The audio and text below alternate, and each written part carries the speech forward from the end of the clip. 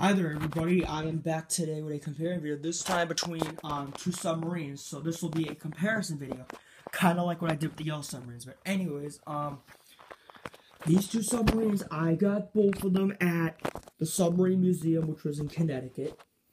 And this one's the wind-up one, and it's big, and then this one's the diving sub, so it's small, which I actually have the box, so I'm gonna grab it off to the side. This is what the box looks like. It gives you instructions on how to do it. But anyways, let's talk about these two. So these two have the exact same detailing, like right here and here, and I think on the sides too, on this part too. They have kind of the same periscope radiator. They're kind of the same design, but this one's gray, this one's dark gray with some blue on it. And this one has the number 801 on it, and it says Auto Submarine. This one doesn't have any words on it.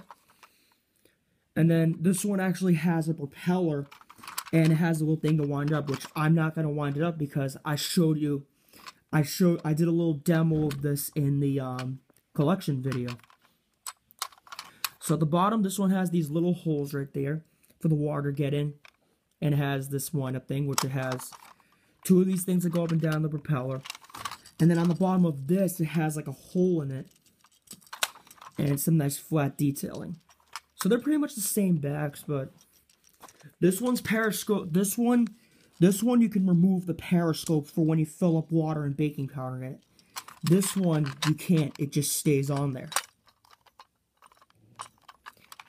And then this is the inside of it. Oops. Sorry that I'm moving my camera a little bit. Here we go, I just had to fix it. But anyways, this is the inside of the submarine, which you can fill it up with water and baking powder, like I said. And I thought this came with a propeller, but it actually didn't. Sorry if my camera's not focusing. This one has a propeller in the back, just like that one. But this one's actually bigger than this one. This one you wind up, this one actually floats underwater. Which in a couple of days or so, I will do a demonstration video on these two submarines where we'll have something full of water, and I will put both of them in there, and I will show you how, for the people who don't know how to do this, how to do it. So yeah. Except this submarine can actually stand on its own. This one has a hard time standing because it's got a wind-up thing on it. So you have to like put this thing kind of firm into the carpet. Which is going to take me a few tries, though. I did it perfectly in the beginning of the video. Like, before I recorded this, I did this perfectly. Okay, there we go. Okay, now it's standing still. It's hard to set it in place because of the wind-up thing. That one's easier to set in place, the one I'm pointing to. Oops, sorry. I just, my camera's just moving a little bit because I was putting this stuff down.